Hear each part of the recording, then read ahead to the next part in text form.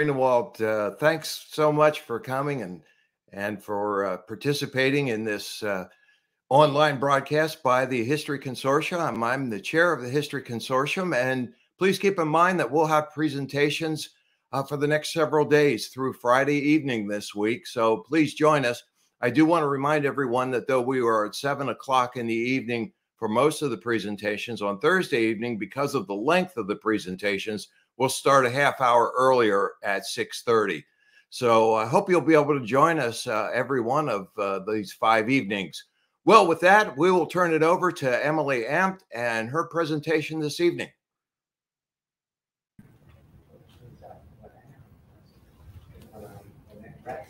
Good evening, everyone, and welcome to tonight's Macaulay Lecture.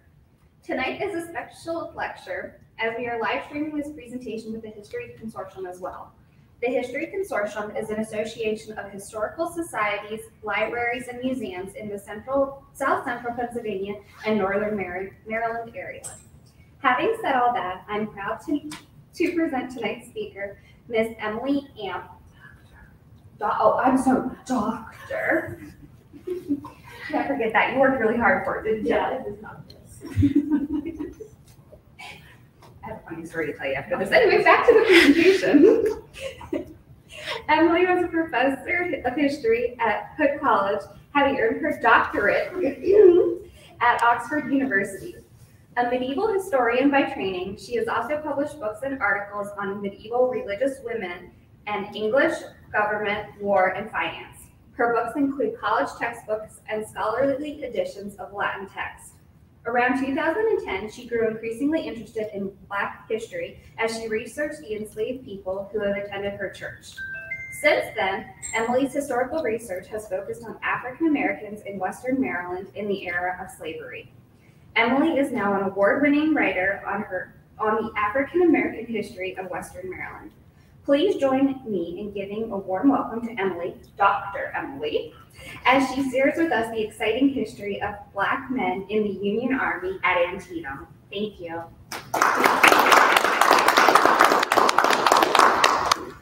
Thank you, Caitlin. And don't please don't call me Dr. Emily or Dr. Emily. And Emily to all of you. And thank you for welcoming me here. Thank you especially to Caitlin, who has gone above and beyond to organize this and to get me here, literally. And it's always a pleasure to speak here at the library, especially in the Macaulay Lecture Series. And thank you also to those members of the History Consortium who are attending remotely tonight, and to the library audience that's attending remotely. I want to start with a word about the illustrations that I'll be using tonight. None of the Black men that I'll be speaking about tonight is identifiable. None of them are identifiable in these pictures, virtually none of them. And I haven't found pictures of any of the specific individuals that I'll be talking about by name tonight. But we have a lot of illustrations of the Black men in the Union armies. And so I'm using them to illustrate the general points I'll be making, and I'll also be using these anonymous portraits to stand in for the specific men that I'll be talking about. In I think 2 cases, I have pictures that are actually of the men I'm talking, specific named men I'm talking about, and I will flag those for you when we get to them. So, to begin. So as most of you in this room know, the Battle of Antietam was fought on September 17, 1862. It was an extremely important battle in the history of the Civil War, in the history of this nation. It was the single bloodiest day on American soil. It was a tremendously destructive battle, but it was also a battle that was important for Black history in a sort of complex way. It gave Abraham Lincoln enough of a victory or a non-defeat that he felt strong enough. He'd been waiting for such a victory. He felt strong enough politically to issue the Emancipation Proclamation, the preliminary Emancipation Proclamation a few days after the battle. And that said that he would free the slaves in the rebellious territories if the South did not surrender. The South did not surrender, as you all know. And so on January 1st, 1863, just a few months later, he issued the full Emancipation Proclamation, which freed, technically, legally, the slaves, the people enslaved in the Confederate States. It did nothing to free people enslaved in Maryland or on the battlefield where Antietam was fought here in Washington County. It did, however, provide for the first time for Black men, African Americans, to enlist in the U.S. military, the Army and the Navy. And thus the United States Colored Troops were founded. And that enlistment began in 1863, after the Battle of Antietam, obviously. So at Antietam, when it was fought, there were no Black troops in the Union Army. There were no Black troops in the Confederate Army either. And so people tend to not, historians tend not to really think much about Black men as being in the Army at Antietam. And yet, the Army at Antietam did include Black men. It included hundreds, probably thousands of Black men. They were there in a non-combatant capacity. And those are the men that I want to talk to you about tonight. The Federal Army, from the beginning of the war, okay, now we can do this. I got it. Sorry.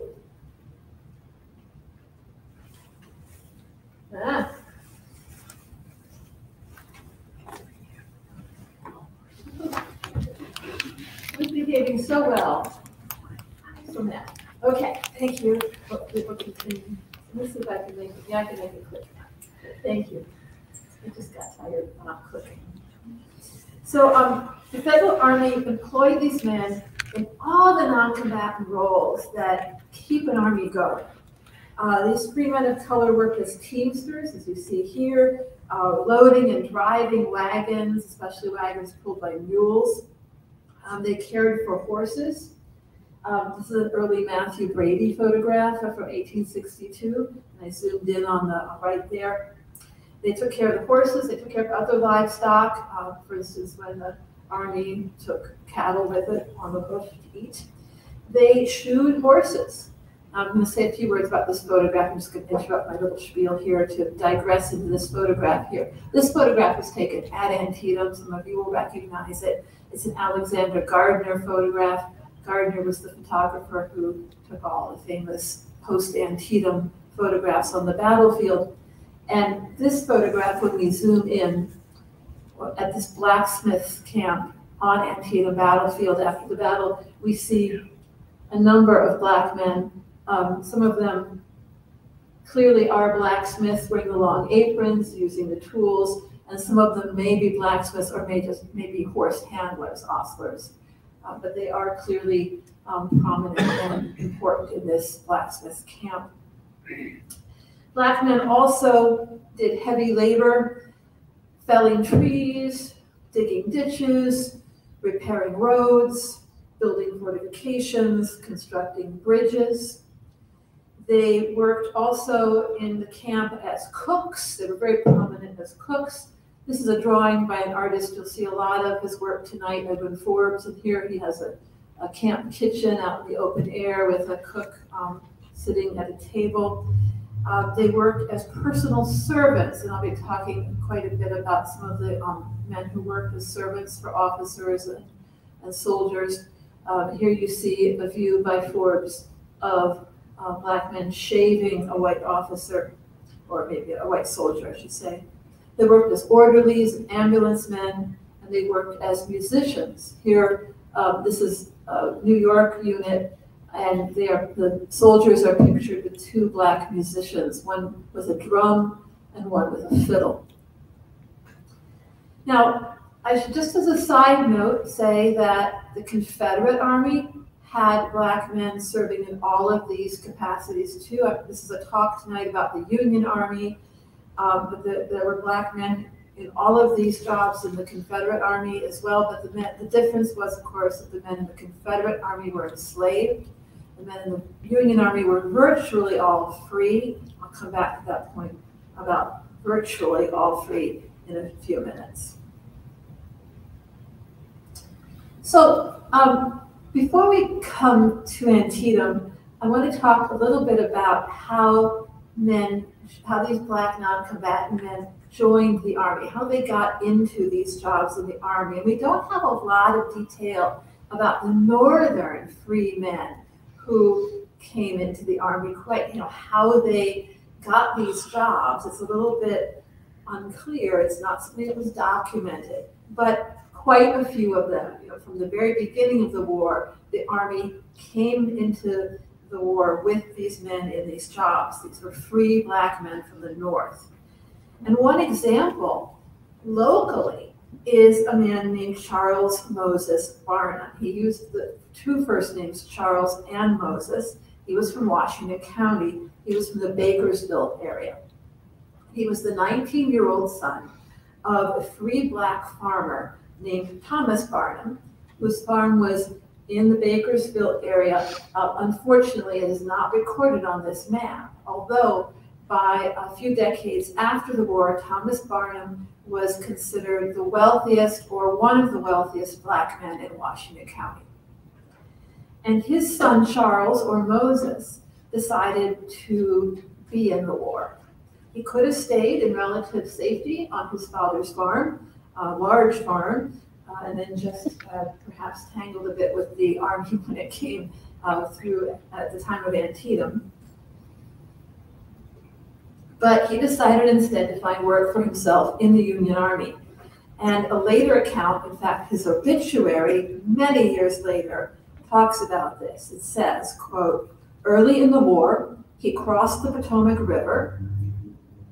You see the Potomac is right here, not far at all from his farm. He crossed the Potomac River with the Union troops and became a waiter to Captain Fox of the 1st West Virginia Regiment. He continued with the Army until the close of the war, end quote. And the details here are, it's very detailed, it's very circumstantial. The problem is I haven't been able to locate a Captain Fox in the 1st West Virginia Regiment, so it seems like there's been some muddying with the length of time since this happened, and the obituary writer doesn't get all the details quite right. But I believe that Charles or Moses Barnum did serve with some Union troops in the war. And he served as a waiter, which means a servant who waits at table and does a whole lot of other things too, probably. We have a lot of photographic evidence of men who seem to be what you could call waiters. They're probably cooks and personal servants. Like this man here, there's others too. Actually, this is not the best. I've moved the slide that had the best picture of that, sorry. You'll see it later. But we see this kind of black employee with Army units and photographs all the time, Union Army units. This is a photograph of General Caldwell's staff at Antietam. They are on the battleground for this photograph, and you see the brass, and then you see the black servant also in the photograph with them. And I just threw this picture in, a similar kind of photograph, a New York regiment, or some members of a New York regiment posing with their black servant or employee to remind us that the drummer boys, the white drummer boys, were not the only children in the Army. There were black children as well in these serving capacities as cooks' assistants, maybe cooks, maybe waiters, or personal servants. This one seems to be associated with cooking and food since he is posing with a frying pan. Another way that men came into the Army, and I think this was rare, was as slaves. There were slave states in the Union, and there were enslaved men who were moved into serving capacities in the Army. We don't have a lot of information about that, but there's a case that's pretty well known locally. I first came across it, I believe, on Wilbur, thanks to Jill Craig. And it is, it may have been the Crossroads of Work site now that I think about it, but one of the local sites that brings together interesting clippings from the newspapers. And this one is a clipping from the Herald of Freedom and Torchlight in 1861, which tells us about Daniel Fox of Hagerstown, who was 18 years old when the war broke out. And in June of that year, his enslaver, Andrew Hager, quote, equipped him and then, quote, made a present of his services to Colonel W.H. Irwin of the 7th Pennsylvania Regiment for an indefinite period or as long as the war may last, end quote. Now Daniel Fox, presumably traveled with Irwin on his campaigns, and those were mainly in Virginia. And he may have been Irwin's personal servant, but there is some evidence to suggest, elsewhere evidence, that he may have been a blacksmith as well. And that would make sense of the word equipping up here. To equip a blacksmith is a little bit more of a deal than equipping a personal servant. And if he was a blacksmith, that would have made him more valuable to Irwin's whole company or whole regiment. And so it's possible he worked as a blacksmith more for a large, for not just for Irwin, but for more men, more horses. Irwin later commanded the 49th Pennsylvania Infantry, which fought at South Mountain and Antietam. And of course, we don't know for sure that Daniel Fox was still with him, but it's a very good chance he was, and that Daniel Fox was present at the Battle of Antietam, serving as either a servant or as a blacksmith. There are some pieces of evidence that make me think, and this is just a theory, that Daniel Fox later, under another name, enlisted in the United States Colored Troops. And I think it's quite likely that men who were working as non-combatants sometimes moved into the USCT, the United States Colored Troops, later in the war. They had military experience, they were used to being in the Army and working with soldiers, and they were used to military discipline to some extent, and so they would have made valuable soldiers.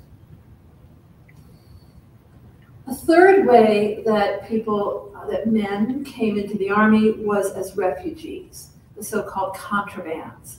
These were the people who were fleeing Southern slavery, coming across into Union Army lines to flee from slavery and get protection. They were early in the war labeled contraband of war or just the contrabands. And many of the men in these groups of refugees went to work for the Union Army. There is a famous picture, a wonderful picture of a small group of these contrabands, almost certain, well, they were with the 13th Massachusetts. This picture was almost certainly taken at Williamsport in the winter of 1861-2. And when we zoom in on it, we can see a little bit more of these people, men, women, and some boys. Were any of these people paid? Excuse me? Were any of them paid any type of Oh, yes, salary or- absolutely they were paid. Well, all right, do I have proof that they were paid? They should have been paid. They were, and I have some indications that at least some of them were paid, but these were jobs in the Army. So they would have at least been supported and they were paid. And if they didn't want to stay, they could leave. They were not enlisted under military discipline the way soldiers were. So, and I'll talk a little bit about that later on, okay? When we get to George. That they were paid. Hmm? There's no in the truth that they were paid. So I don't know whether there are surviving Army records of the pay of non-combatants, because I'm not really a military historian. There may be something like that somewhere, but there's almost no records that I've been able to find about these men themselves. But there are some indications of pay, and I'll come to that. And when we get to George Slow, I'll talk about the pay, okay? But yes, there was pay for them. It would have been low, and yeah, but they had very little, there was little to tempt them in the contraband camp. And a lot of the pay, I think, would have come from the soldiers themselves. The soldiers would have paid them. I see, okay, so I see people who probably know more about this life of the soldiers nodding here. And that's the impression I get from the George Slow. And then the women, to digress into women for a moment, the women often worked doing laundry and other kinds of jobs for the soldiers, and they would have been paid by the soldiers, not by the army, I believe. That was certainly the case in the Middle Ages, say, falling back on my other training. Okay, so I want to just mention that at Harper's Ferry, which is of course close to us, there was a large contraband camp, and we know that as early as April 1862, the Army required the contraband men there to work on a road project that included breaking stones. And then in June, some of the ex-slaves in the contraband camp there worked on a project building a bridge and fortifications. So these were hard labor jobs. They were very physical labor jobs that these former slaves were sort of requisitioned, in fact, informally requisitioned at one point. And then very similarly to the contrabands who had fled from slavery into Union lines, there was also recruiting in Virginia.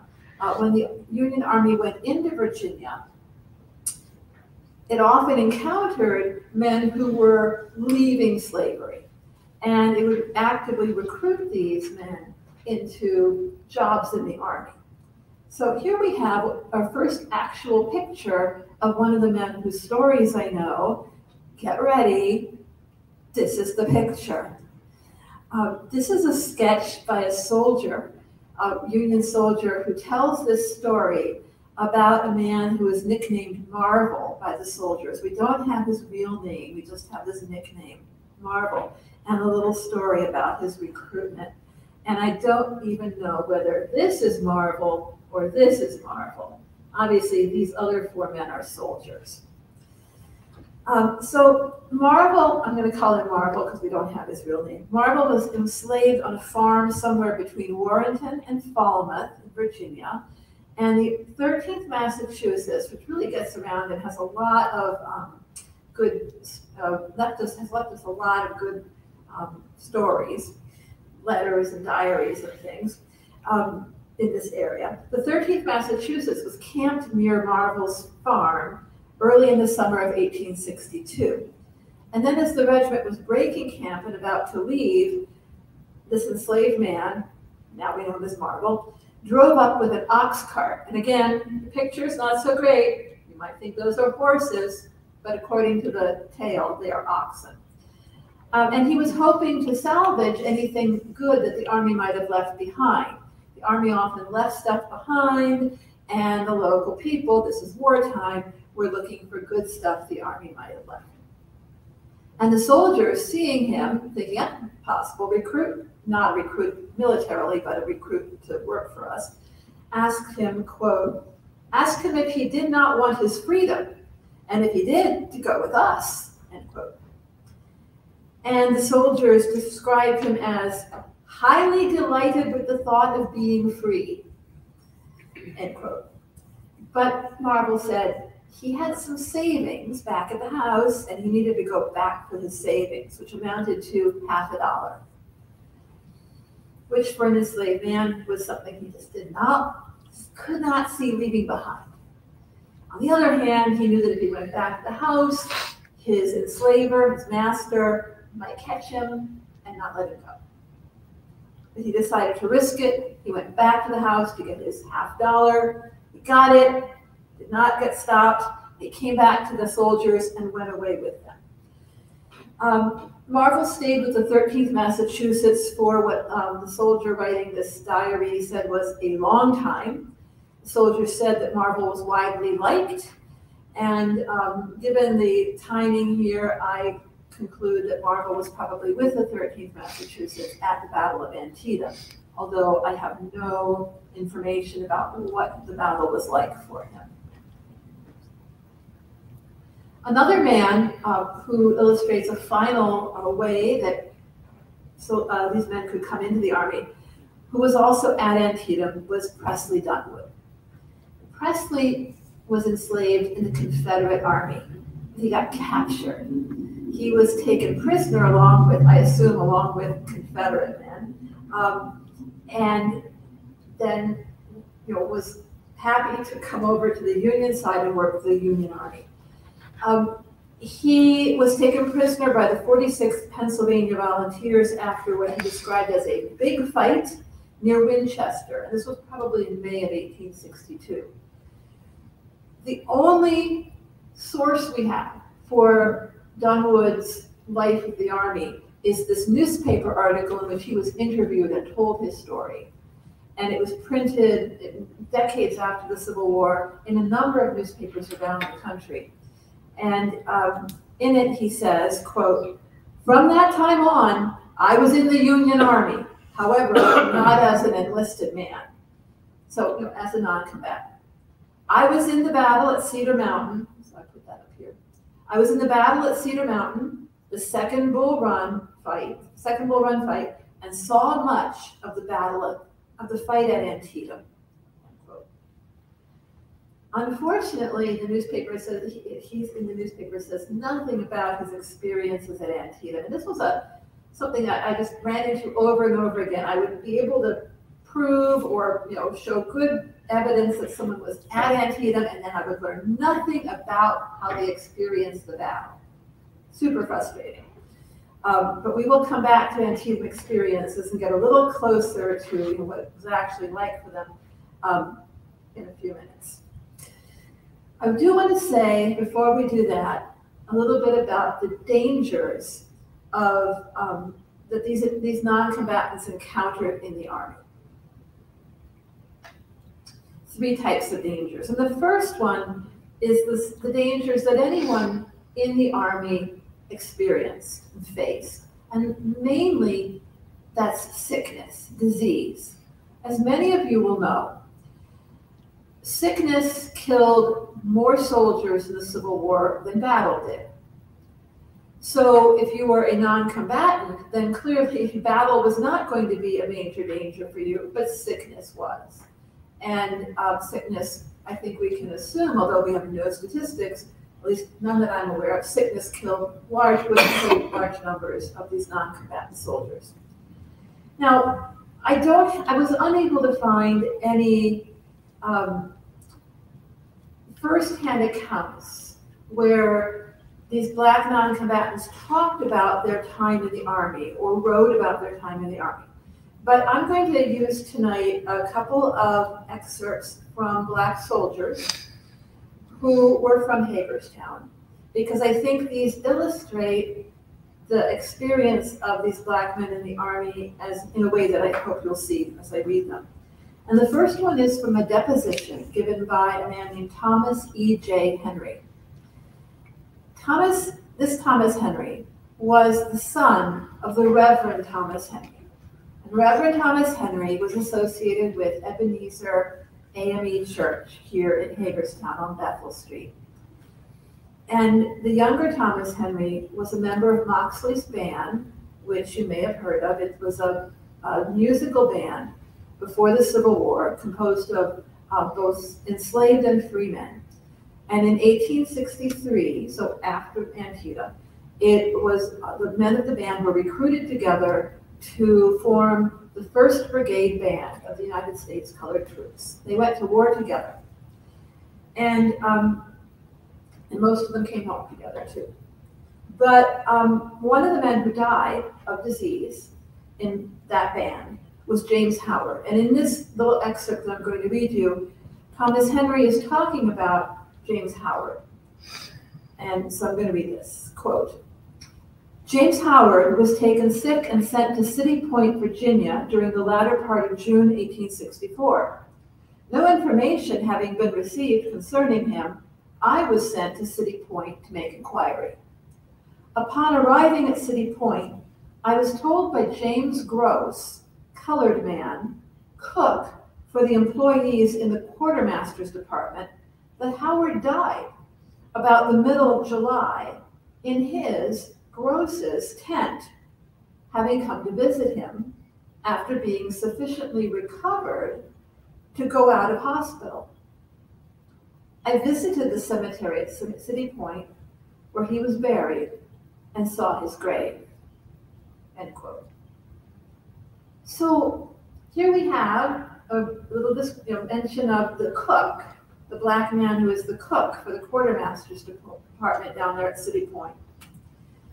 And we also get a picture of the community of these black men, both soldiers and non-combatants. Here's a black soldier in the hospital. He's let out of the hospital because he's recovered enough. And instead of going to a soldier's tent, he's taken in by the cook, who's lower status than him as a cook in the army, and yet the cook is the one who takes him in and shelters him. And he's obviously not better because he dies in the cook's tent.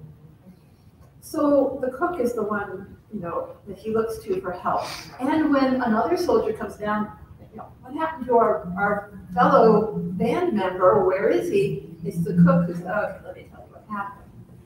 So, there's this little vignette that just sort of opens a window, I think, on how the black men looked after each other in the army, whether they were soldiers or non-combatants.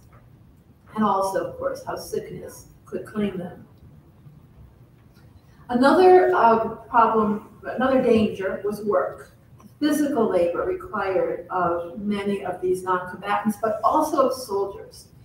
The U.S. colored troops notoriously were often used not for combat duties, but for labor, for physical labor.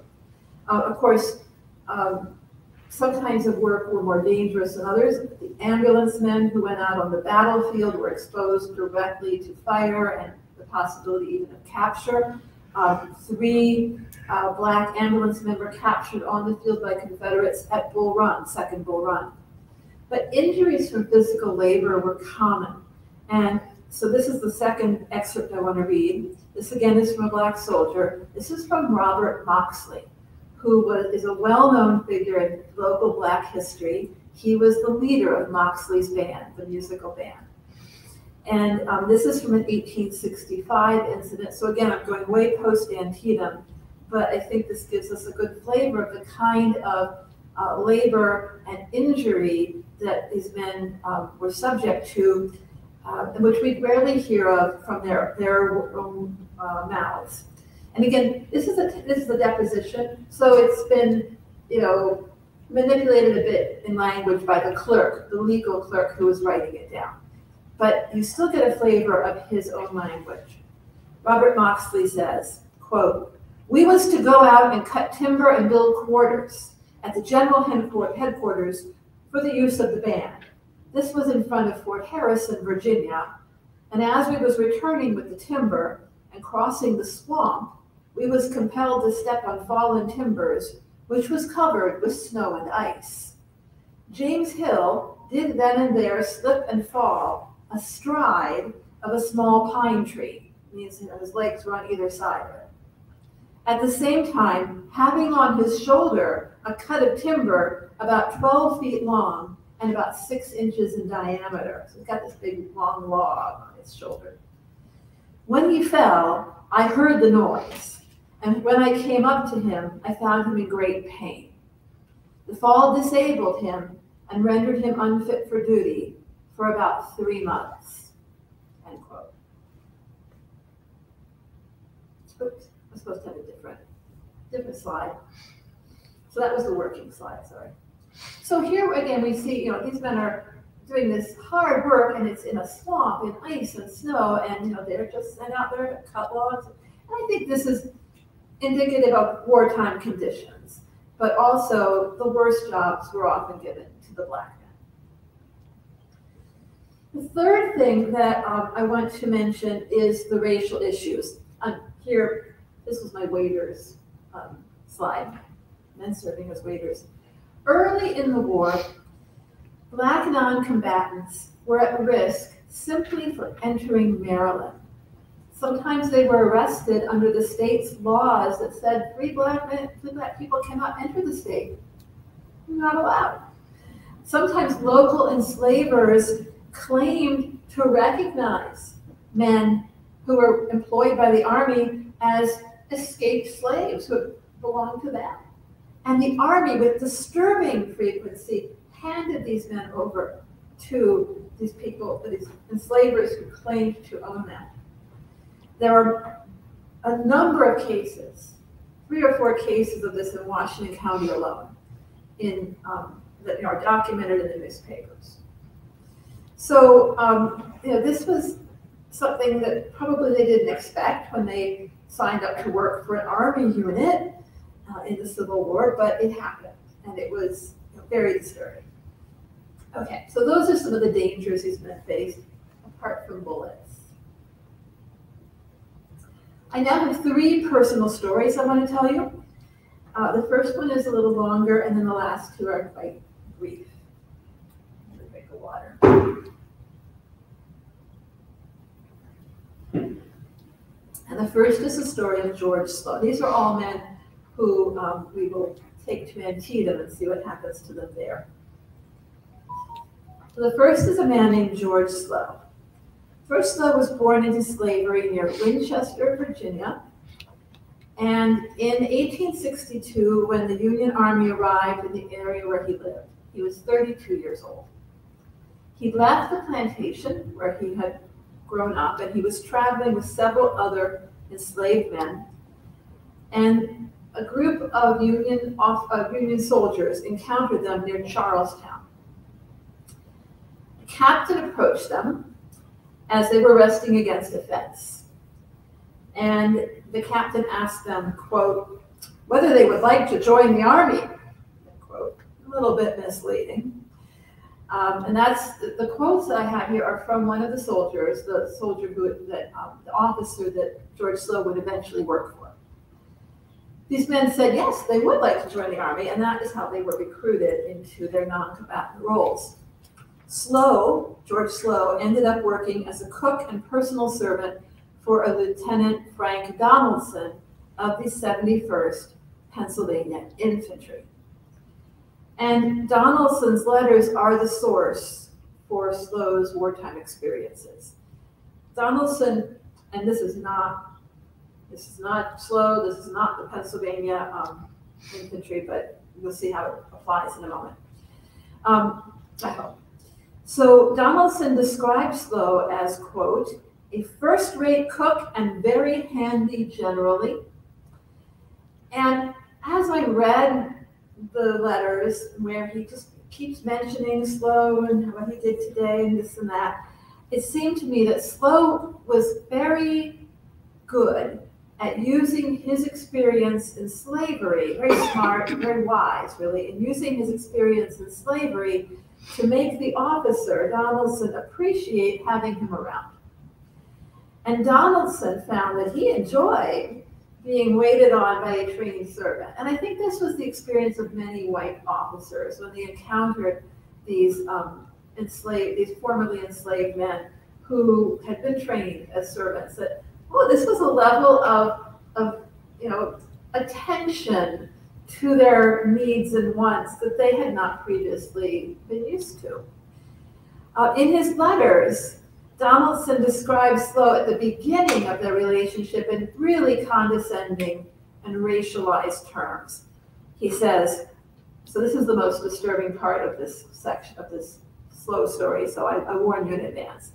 He said, Donaldson writes, he had been a house servant and nicely, this is the quote, he had been a house servant and nicely brought up. Indeed, for that matter, his conduct and manners soon bespoke him a quality dark. We like him very much. Our camp is filled with contrabands, and everyone now has his George to pull off his boots and wait upon him. My George has proved a treasure, and by his conduct commands respect, not only from the soldiers, but from the Negroes also. The latter, however, he is too swell to notice, end quote. So it seems like George came from the upper echelons of the plantation hierarchy. Now, later in life, after the war, Donaldson wrote about Slough again, and he was, I think, wiser in his assessment of George Slough. And he remembered him as, quote, irreproachable in character, kindly, manly, brave, faithful, true, always to be depended on, unquote. And he also recognized George Slough's value, quote, not only for these sterling qualities, but for the tenderness with which he watched over me, a young soldier, end quote. So I think their relationship deepened over time as they went through the war together.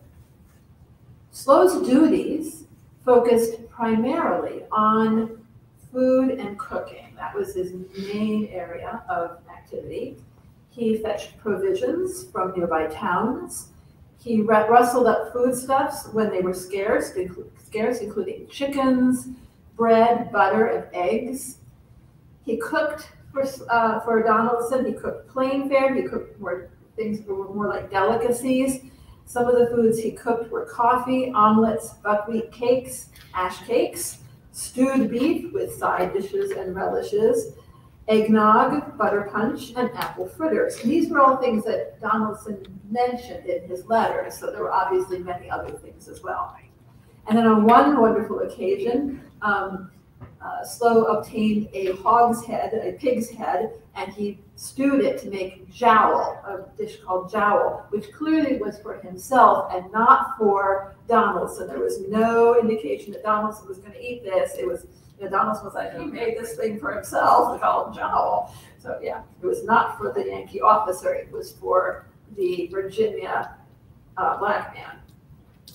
He had lots of other duties and activities, and those included carrying his officers' gear, or extra gear, setting up camp when they arrived at their camping place, building the fire, keeping the fire going, carrying messages all around the camp, catering for guests. And as Donaldson grew, more experienced as an officer, he had to entertain, helping the officer manage sick and drunken soldiers, which happened with some frequency, and cleaning up when parties got out of hand. And Slough was very good at many of these things. And this picture here shows black men in the Army camp smoking bacon, but one of them is holding an axe, and there is a little vignette little anecdote in one of Donaldson's letters where George Slough sharpens an axe and uses it. So he was a trained house servant, but he also knew how to deal with tools. Early in their time together, when they were just, had not been together very long, Donaldson faced his first battle as a lieutenant. He was a newly promoted officer.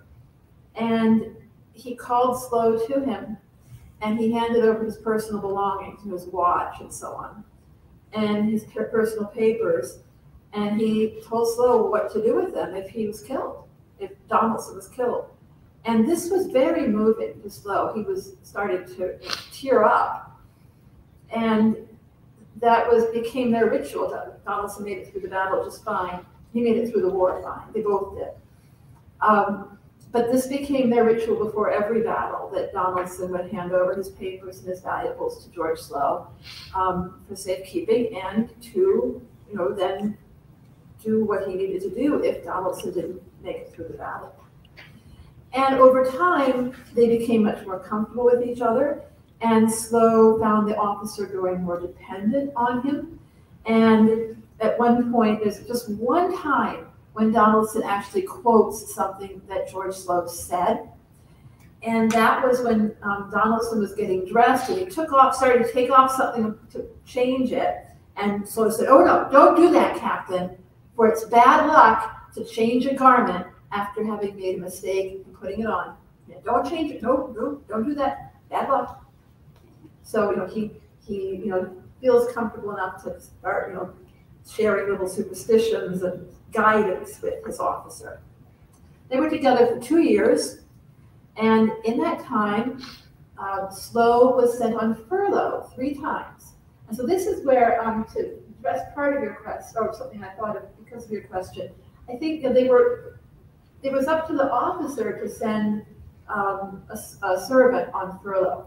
If you look at military records, if a soldier wanted to go on furlough, oh my goodness, the paperwork is immense. It has to go all the way up the chain of command and all the way back down again. But for a servant, it really is, I think, just a matter of the officer saying, okay, well, George, if you can be back in 2 weeks, that'd be great. And off he goes. He went twice down to Virginia to visit his family on the plantation. That's one of the times he brought back a pig's head and made jowl. He brought a lot of food back from his mother and shared it with Donaldson. And then the third furlough, was to Pennsylvania. And he visited Donaldson's family, the white officer's family. I found that quite extraordinary, but that's what apparently happened. So, August 1862,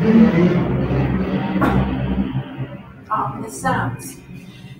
Donaldson was transferred to the 118th Pennsylvania Infantry as a captain, was promoted, and he took Slow with him. And a month later, the 118th was present in the reserves at Antietam. We're going to Maryland now. Slow was still working for Donaldson. It was around this time that Slow got an offer from another officer for more money to come work for him. But Slow reported this to Donaldson and said, I can't imagine, I just can't think of working for anybody but you. I just can't think of that, no. So maybe he reported the higher offer in hopes of getting a raise, I don't know. But the Army moved into Maryland, and about that time, as they moved to Maryland, which I'm sure was a large, chaotic movement, they became separated. And Donaldson writes about mentions this in the letter. He says, man, we got separated about the time we came into Maryland. I don't know where he is. Dude, I am trying to do some research here. Please keep track of him. But there's no record of where George Slow was during the Battle of Antietam. I'm very attached to George Slow by now, and I'm just like, oh, no. But they connected up again in October. So, they both made it through, and they made it through the rest of the war together. And I will just say that after the war, Slow went north, just like Donaldson, and Donaldson found him a job in Philadelphia, and the two stayed in touch until George Slow's death as an old man. So that is the story of George Slow, although obviously I misled you in saying I was going to talk about Antietam with him, but it's just such a magnificent story, I think, that it sheds a lot of light on what a man in his position, serving an officer, how he lived in the Army. So, another story is that of Bob. This is a short story. But I think you should bring a lot of that George Slow information to inform what we know about Bob. Bob worked for a doctor.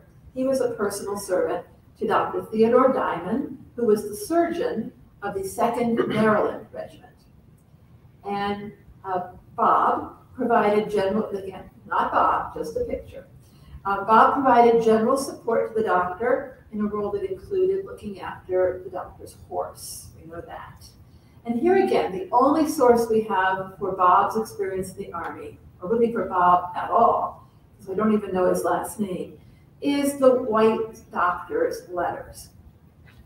The two of them arrived in the Sharpsburg area, I should say, on Sunday, September 15th, and the doctor sent Bob, quote, to the farmhouses to get some food, but being black, he could get nothing, end quote. And I'm sure that what the doctor means here is that the locals were unwilling to sell food to an unknown black man. Even though they were very familiar with black people in the Sharpsburg area, there were 400 or so living all around, they just were, or they were out of food. But Sunday they still had food, so I think they just were not so willing. Or Bob wasn't making much of an effort, who knows.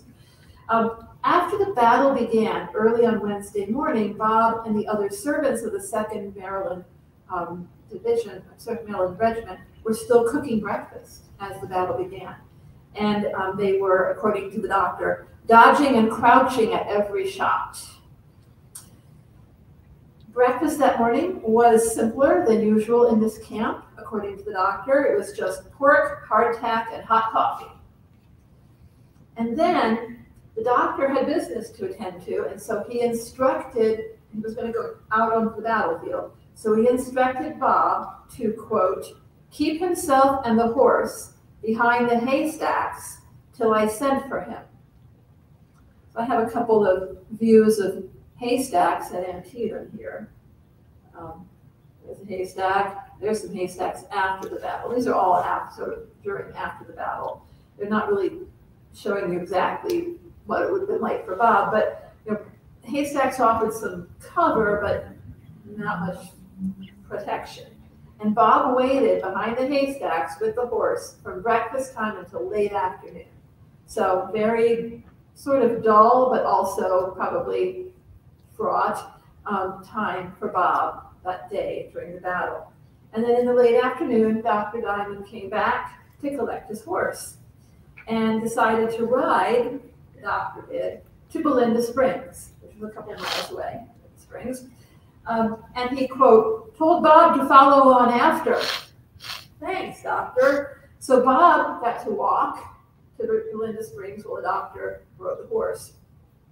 And when Bob got to Belinda Springs, he found that Diamond, the doctor, had gone on further on, a couple more miles, to set up a field hospital at a farm, a little distance from Belinda Springs. So, you know, Bob basically spent some time playing catch up with the doctor. It seems to me that the doctor did not really rely on Bob for anything medical.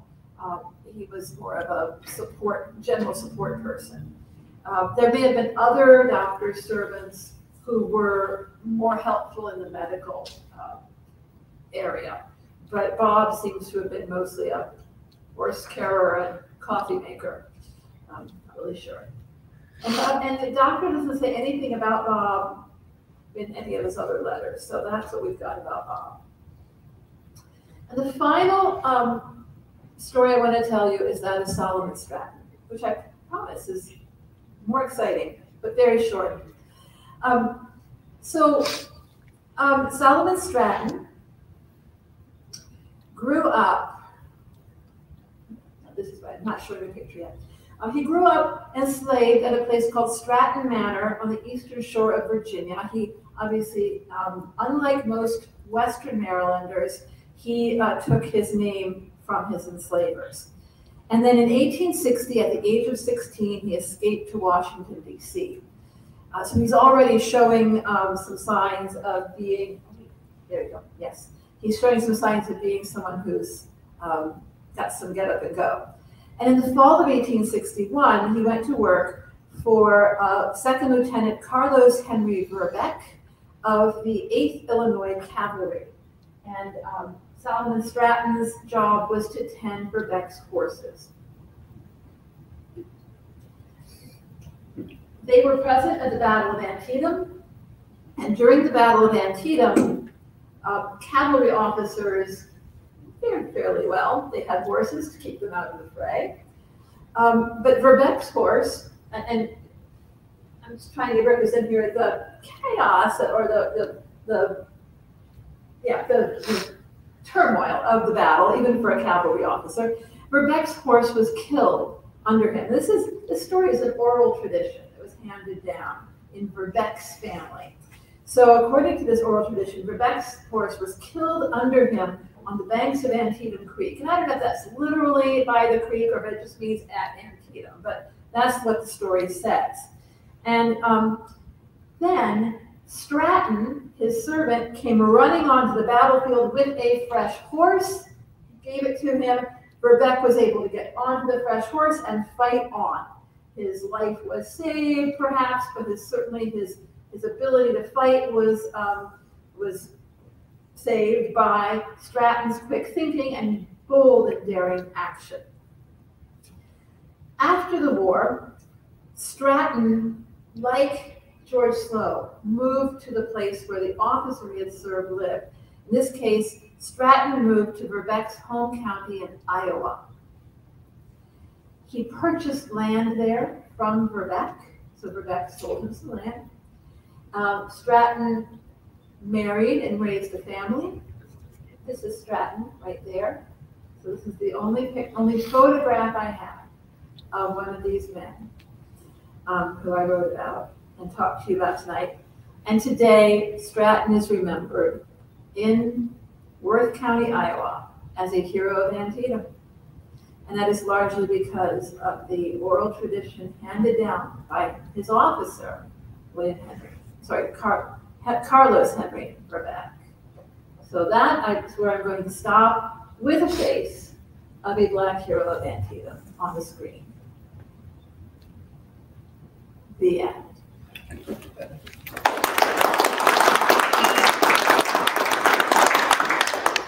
And I'm happy to take questions.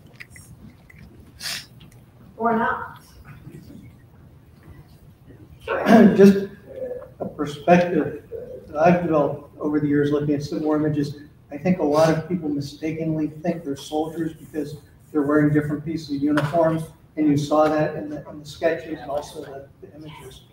Right, so many of these Black non-combatants did wear pieces of uniform, and that was remarked on, and in fact, in the early years of the war, there's an editorial or a piece of a news item, an item in the newspaper in Frederick complaining about this. Here, Frederick in Western Maryland. And in fact, it notes that they often carry guns. It says they have, sidearms, and this is just disgraceful. They shouldn't be wearing uniforms. They shouldn't have guns, blah, blah, blah, blah. So yeah, they really presented themselves as soldiers as much as they could. And they often wore the caps, especially, and then other pieces of uniform, definitely. But it's clear that they're mixed in with the white soldiers and that they are servants.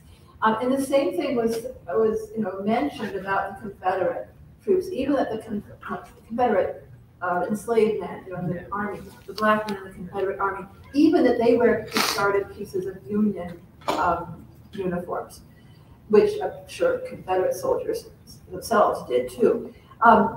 And in fact, Solomon Stratton, he's a very odd case, and it's one of the reasons I mentioned it's an oral tradition. I have found little to I think that he was there. I mean, there's no question he was there. But Solomon Stratton applied for a military pension, and he gives his unit as the unit that Verbeck commanded. And there's no indication that he got a pension, but he seems to, did he think he was a soldier? But he probably just thought he was eligible for the pension. I haven't found the application, but I found the card, those index cards that show that there was an application. So, and then I also found that Presley Dunwood attended, who was a servant in a white unit. He attended reunions of that white unit. And when you read the little newspaper items that list the veterans who attended, his name is just there among the veterans. So as if he's one of the veterans. There's no distinction of, Presley Dunwood colored or Presley Dunwood servant. He's just listed among the veterans.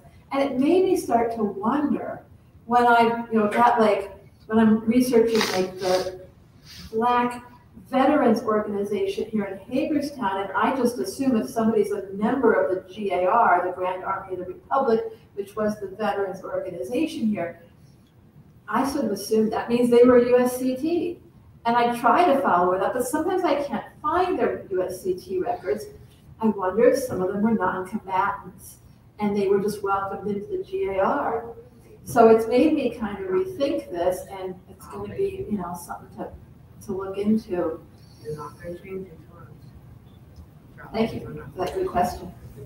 Yes? It sounds like a perfect case for reparations because of, not being paid. And just like Stratton, you know, they're even military men now, who work as cooks and what have you, are paid. And this guy having to go on the battlefield and replace the horse. I mean, he was in combat. Mhm. Yeah, he was undoubtedly paid, well, I think that he was certainly paid by Rebecca, who he's worked for. But did not get a pension. But he didn't get the pension, right. And the pensions were available under, you know, even if he had been even if non-combatants were eligible for pensions as a general rule, there were very, you know, you had to jump through a lot of hoops to get a pension. You had to show that you were, if you were the soldier yourself, you had to show that you had been injured in the war and that your current disability was a result of that injury. And so there was a lot of red tape. And it just breaks your heart sometimes to read these pension files. So even if, but yes, your general point, yes, there were a lot of men who served and served in danger and were not eligible for pension. I don't know. Yes.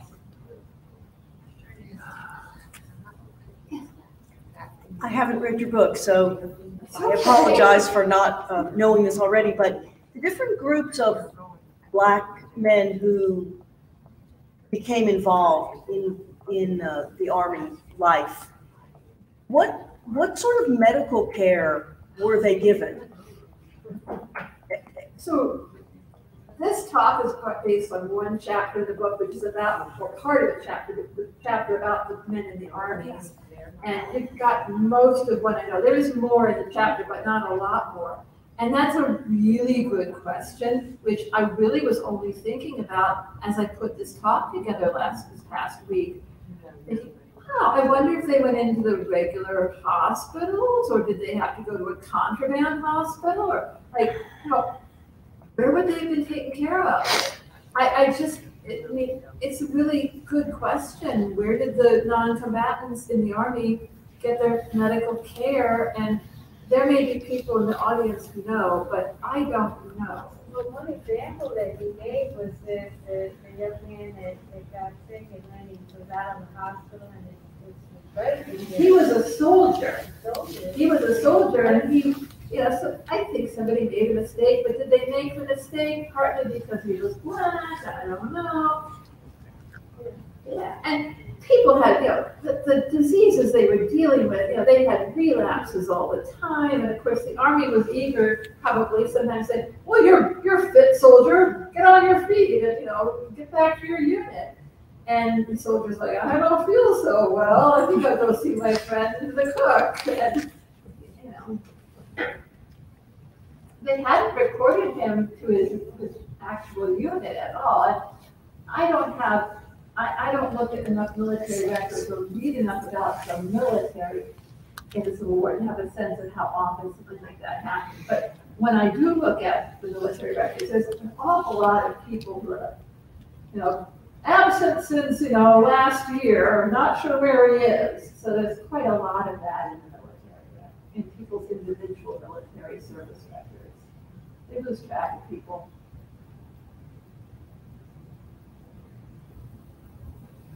Which was really your question.